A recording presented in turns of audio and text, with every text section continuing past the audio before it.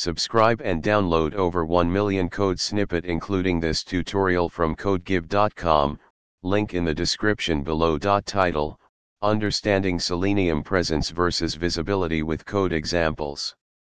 Introduction.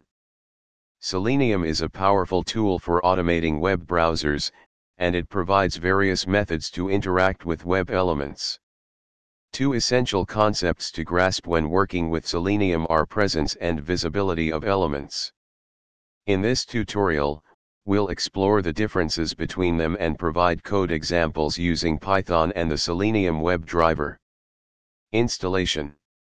Before we start, make sure you have Selenium WebDriver and a web browser driver, example chromedriver, installed. You can install Selenium using the following command. Importing libraries. In your Python script, import the necessary libraries. Understanding presence and visibility. Code examples.